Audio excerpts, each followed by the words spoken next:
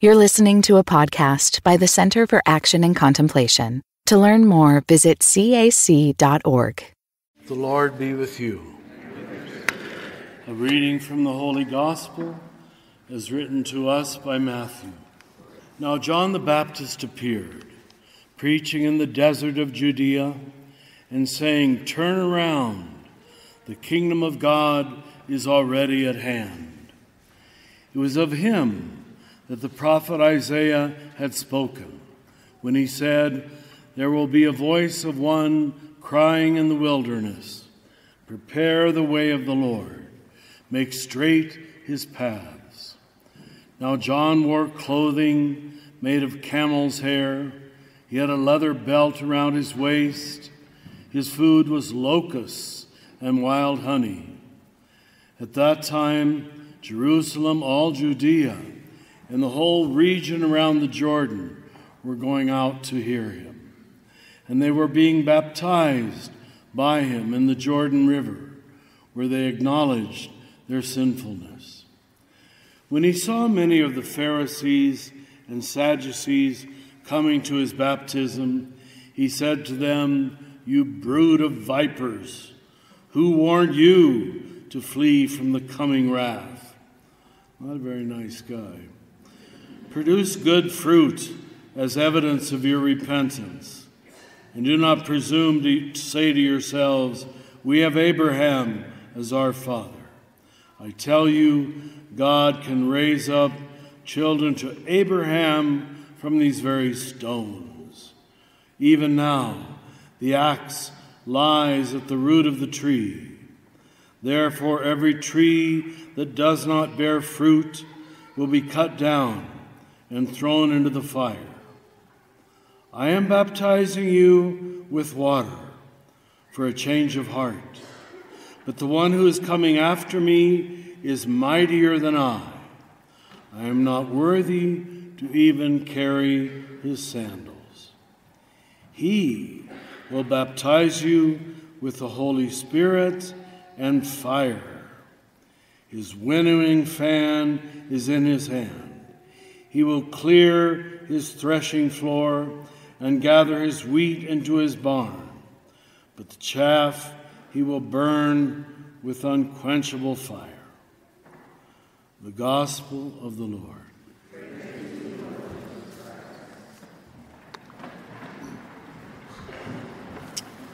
Okay, we've got our work to do, as we usually do. Text without context always gets you in trouble. And this gospel, although I like it very much, it needs context. I wrote a book about 10 years ago called Falling Upward. And in many ways, this gospel allows me to illustrate it in very short form. Let's take John the Baptist. It's called the spirituality of the two halves of life.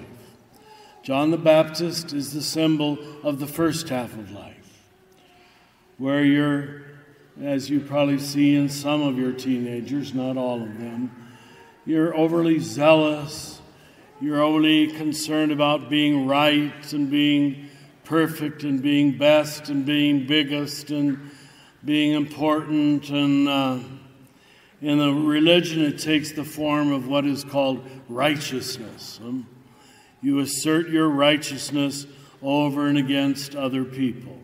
A lot of people never get beyond the religion of John the Baptist. It's always accusing other people. It's always pointing out other people's faults. It moves forward by threats, as we end with here. Unquenchable fire. I don't know how that's supposed to make you fall in love with God, but the zealot tries that. He thinks you can be pushed or shoved or forced into heaven, into transformation. If John the Baptist is an appropriate symbol of the first half of life, now remember, this is not chronological. Very often I've met very young people who, because of suffering or because of extraordinary parents, are already in their younger years in the so-called second half of life. And I've met old guys like me who are still babies. They haven't begun to grow up. So it's not chronological. It's where the soul is. How much you have learned from what you have loved and what you have suffered. So the second half of life is symbolized by Jesus. And maybe the one line here that most gives it away, I baptize you merely with water. Pouring water over people, let's be honest, doesn't change them very much. I suppose you all had it done to you. I did too when I was 8 days old. But it didn't change anything. It was just a ritual. All for it. I do it myself. But it doesn't change your mind, doesn't change your heart, doesn't change your attitude toward reality or the world. He says the real baptism comes from Jesus, and he calls it the baptism of the Holy Spirit and fire. This is when you really get the point. Now, hopefully, that begins to happen somewhere in the middle of life. After you've loved a bit, suffered a bit, failed a bit, rejoiced a bit, lived a bit, you don't start there. No one starts there. We all start with the religion of John the Baptist. We try to show how zealous we are. It's all symbolized by asceticism, eating locusts. I don't know why that would make God happy necessarily. Have you ever tried it? I've eaten grasshoppers. They serve them at fancy cafes in Santa Fe. Fried grasshoppers. Chipulinas? Is that it? Chapulinas? Yeah, chapulinas. They're not very good, really. But now they're gourmet food, you know. So maybe John the Baptist was ahead of his time. But you see how judgmental he is, how harsh he is. You brood of vipers, who warned you? It's almost as if he doesn't want them to be converted. Produce good fruit. That's why I said, you know, I don't know that most of us would like John the Baptist, but yet we call him a prophet. We call him a saint, and that's good, but he's a saint for the first half of life. If you're not zealous and excited about something, when you're a kid, you probably won't be excited about anything in the second half of life. Maybe it's just being in the starting five of the basketball team. Maybe it's being the prettiest girl at the dance, or the best dancer, or driving the biggest car. It's pretty stupid, but when you're young, that's what you worry about. You know, that's what you think success is. Being the best and the brightest and the richest. I call it in the book building your container, or a psychologist would call it building your ego structure, your house. Saying to the world, I am important. I matter.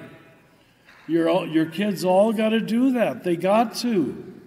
You sort of want to smile and look the other way because you know it doesn't mean very much by the time you're 40, but they've got to do it. They've got to do it. And don't take it away from them. But that very house, that very identity, let's call it that you've built in the first half of life that is very zealous and righteous and convicted and opinionated. That's why kids are hard to raise. They're so opinionated about things that don't really matter. They don't know that yet. But you're supposed to know that yet. Now, when you don't know, we're really in trouble, you see. But you got to let them go through it. You got to just smile and look the other way and affirm their necessary successes, their necessary triumphs. I'm sure my parents did the same to me when I zealously left Kansas and went off to Ohio to become a Franciscan. Oh, great. Well, it ended up being rather nice, but it starts by being overly concerned about your own superiority, your own specialness, your own smartness, whatever. Pick any of those good words. Then the very house that you built, here's the bad news, sorry, has to fall apart to grow up. The axe is set to the root of the tree. Oh, darn it. You thought you were the best country, the best religion, the best political party, the best gender. Pick it. It doesn't matter. But it's always the best. And it's always you. And that has to fall apart. Do you hear me? It has to fall apart because it isn't true. It's all about you. It's not about life or love or God. If the first half of life is about zeal and ambition, the second half of life is basically about compassion. It's a whole different agenda. You're not concerned about being numero uno. You're not concerned about your country being best, as some of our leaders in Washington want to tell us. That's an utter lie. It's a terrible lie, and every spiritual teacher would tell you so. It's never going to create peace on earth. It's never going to create love. It's never going to create compassion. But when the whole country is led by teenagers, at least in their mind, that's the best we can do. Now, you come here to be led into the second half of life, to be led to wisdom instead of just knowledge, understanding instead of just information. That's the second half of life. That's the religion of Jesus. I don't know how many Christians get there. Some get there on their deathbed. Really, they do. It's amazing how many do. In the last 5 days of life, they finally wake up and realize what really matters and all the things that didn't matter at all. So in my book, the first third of the book is trying to describe what's good and what's bad about the first half of life. The middle of the book is stumbling over the stumbling stone, falling, failing, making mistakes, sinning, if you will. You got to do it. You will do it, whether I say it or not. As Paul says in Romans, everybody sins, but you got to face it, taste it, admit it, suffer it. Recognize you're not the great person that you made your race, your religion, your nationality, your country, your gender to be. You know what? You're just like everybody else. Dang it. You're supposed to laugh. I'm not very good at saying things in a funny way. So it's not your fault. So what we all need is the baptism with the Holy Spirit and fire. Some event, the descent of the Spirit that tells us what really matters, what's really true, what's really universally true. Not just in America, not just in Hispanic culture, gringo culture, what's true everywhere and all the time. And then you're ready to be a universal woman, a universal man. And I hope you all know that's the meaning of Catholic. The word Catholic means universal. I'm not sure how many Catholics we're really creating. We tend to be in our small little tribes, much more than loving the universal body of Christ, where we all belong, where we all have our place, where we're all both good and bad. So let's try to let God and love and suffering and grace make us all into Catholics. Do you feel called to walk a more contemplative path? The Center for Action and Contemplation is an educational nonprofit supporting the journey of inner transformation. Grounded in Christian contemplative wisdom and following the thread of perennial wisdom, our mission is to provide resources to awaken love and nurture the inner self. Learn more about our resources, such as publications, podcasts, email series, and events at www.cac.org.